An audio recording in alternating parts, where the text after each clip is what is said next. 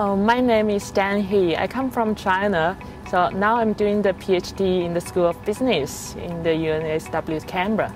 I'm doing an exciting research project with James Wong, investigating the organizational leadership in China using the social psychology perspective. I choose UNSW for several reasons. The first one is its reputation. It's a well-known university in China, and it's ranked among the top 100 best universities in the world. And it's in the group of 8 in Australia.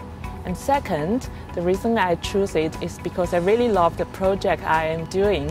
My supervisor have these programs that really interest me. What I love most about Canberra is its environment and its people. The environment here is very safe, friendly.